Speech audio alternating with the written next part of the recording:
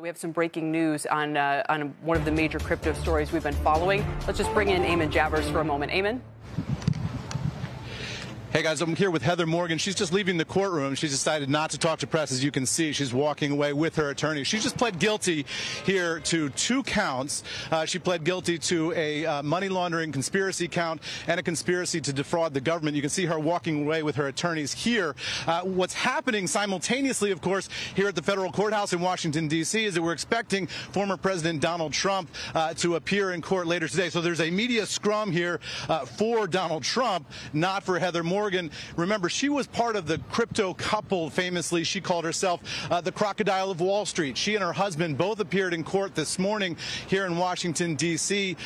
He pled guilty to 1 count of money laundering conspiracy involving the hack in 2016 of Bitfinex, the crypto exchange.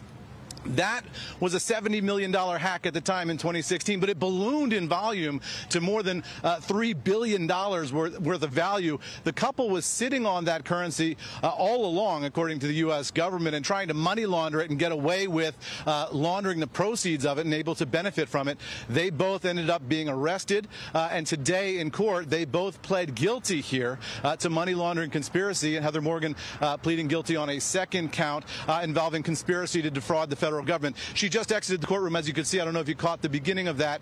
She had nothing to say to reporters here as she left, but the Crocodile of Wall Street and her husband now have both pled guilty. Guys, back over to you. Eamon, thank you very much. On a very busy day down there, as you mentioned, our Eamon Javers reporting.